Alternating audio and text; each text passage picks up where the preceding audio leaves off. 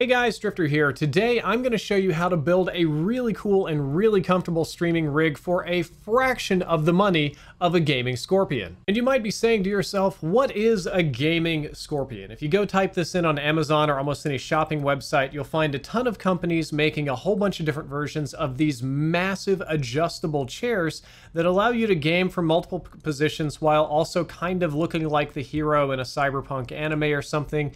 It's very cool looking, and actually used one of these before. They are incredibly comfortable and very fun.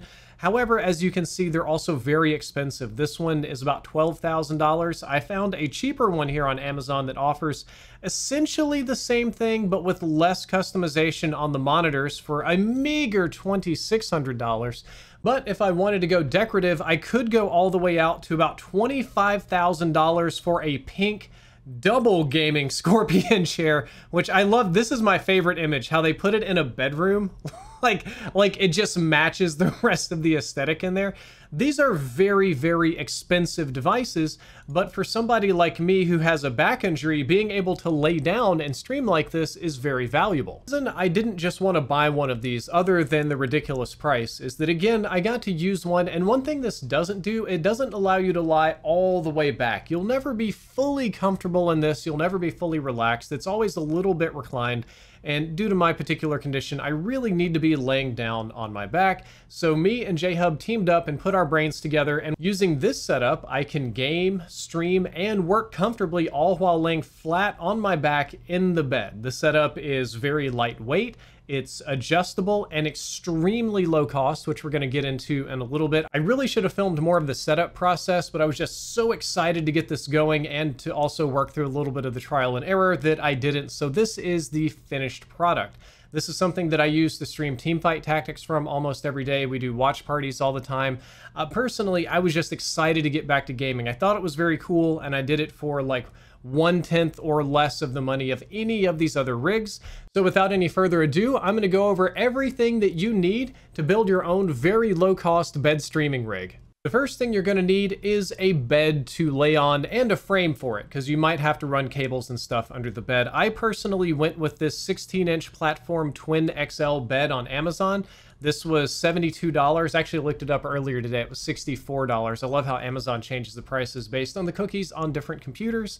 And then I needed a mattress. I went with a low-cost memory foam mattress that I could easily put right on the top. And I found this brand called Nap Queen. It's kind of like a bamboo mattress, kind of a thick one actually, if you can see the images here. And it was also very inexpensive at $148. So for the price of about $220, I had the bed and the mattress. The next very important thing that you're going to need is a very specific type of wall mount that allows the monitor to flip downwards. Very, very few monitor wall mounts actually allow you that degree of rotation. I went through a couple of these of trial and error and failures and returns and just trying to find one that would face down at my face when mounted at the wall. And I actually called this company called Ergotron, and God bless them, they had an actual customer support team. They understood exactly what I wanted, and they had exactly the product that I needed, which is the MXV wall monitor arm. I went with the matte black one instead of paying extra for different colors. This is one of the most expensive parts of the build at $240, but it's worth every single penny, because there's really no other product on the market I could find that would actually point downwards. I even went to go to the specifications for this product and just make sure that it does have a full degree of rotation, which you can see in a couple of these images. Yep, here we go, the side view, where it goes down 90 degrees. That's what I needed. And Ergotron was a great company. I was impressed that I called an internet company and an actual human customer support answered, and they even told me if it was compatible with my monitor or not in minutes. The next thing you're going to need is some kind of computing device, be it a small desktop PC, or in my case, I went with an older gaming laptop. It's got a dedicated GPU, it's got good specs, and I can just set it down on a cheap, simple stand, plug in the monitors, and immediately be good to go.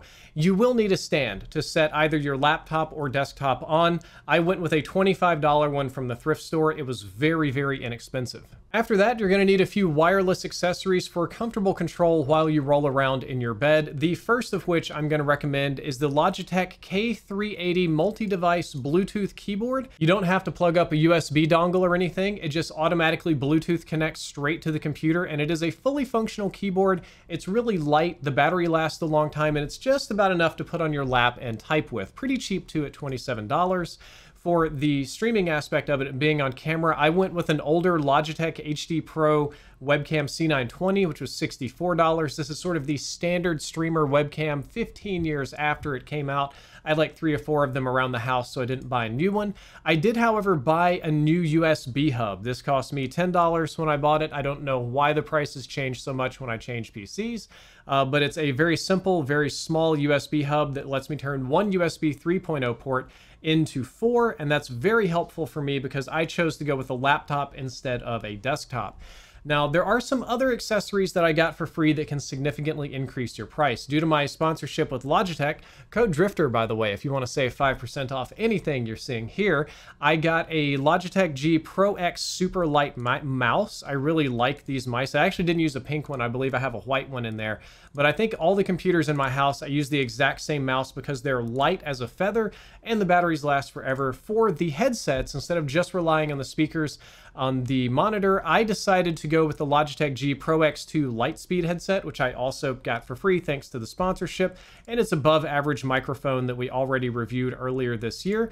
But the battery lasts forever. It's Bluetooth, it's Lightspeed, it hooks up to everything. It's really simple. I even ran analog on this thing, and it's kind of my default audio for the bed streaming rig.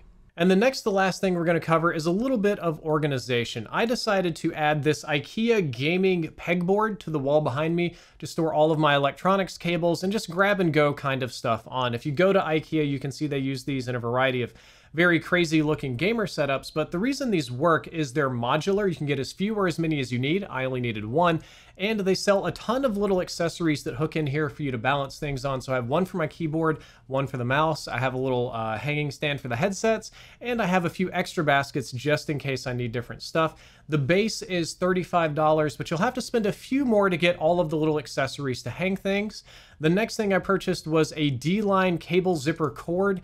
This is a very standard, very basic cable zipper. It's very cheap. It prevents me from having a bajillion cables around my head and just kind of getting them tangled or lost or damaged. And overall, I think it looks nicer too. And the last step, price variable and optional here, is what I went for is about a 24-inch monitor, because anything bigger and I'm turning my head too far to the side, I can't quite see it all at the same time because of the distance above me, and they're very cheap. You can get a lot of different kinds of 24-inch monitors, mostly for under $100 on Amazon. Most of these are 1080p. Mine is also 1080p. One thing I would have done differently, though, is I probably would have gone up to 1440p, because then I could run my games in 1080 in windowed mode and still have the Twitch chat open on the side. One of the downsides of having a 1080p monitor is that I have to run my game in 720 and have the Twitch chat open on the side. And that's an overview of all the components that you need to build your very own bed streaming rig. The total price for me of new things that I bought was about $630. If you were to do this completely from scratch and need to buy every single component and not have any laptops or desktops or leftover monitors or anything, it might creep up to about $1,500 to $2,000. Total setup time was very brief. It was less than 2 hours once we kind of knew what we were doing. I will say on setup, you need to very much so find a stud in the wall. You're mounting a heavy monitor on an arm, on an overhang, and that very much so can fall down and smash you in the face if you just do drywall. The monitor mount even comes with these enormous thick wood screws, so I recommend finding a stud and putting the bed around the studs and not just installing this thing on the wall and just hoping that it works fine.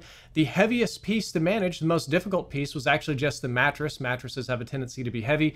Everything else was really light, so I think it was an easy setup. I do got to give a shout out to J-Hub. J-Hub did almost all of the actual construction on this and some of the brain work as well. We tried a few things that didn't quite work out. We tried different positions, different heights on the monitor. I tried to go cheap and not buy the wall monitor arm and instead get this kind of this stand, this little like roller cart desk, looked like a hospital accessory, and it just didn't work because it couldn't support the weight of the monitor at all. But at the end of the day, I'm very happy with our results. I think we did pretty good. For less than $1,000, certainly, if not closer to $500, I was able to build a rig that lets me stream comfortably and at surprisingly high quality from my bed. You know, I hope there's a future where I'm more active and I can stream at the desktop and sit up longer, but for now I gotta make do with what I've got, and it has been a godsend. Once again, I'll give a little shout out to myself. I stream Teamfight Tactics on Twitch almost every day, and we do very frequently do movie nights as well. Usually really bad, really funny, exploitation, best of the worst kind of flicks. So if you're there for that, there's links down there in the description. I hope you enjoyed this video, and I hope more of you just build your own bed rigs instead of buying gaming scorpions for whoever owns a gaming scorpion. My God. Drifter out.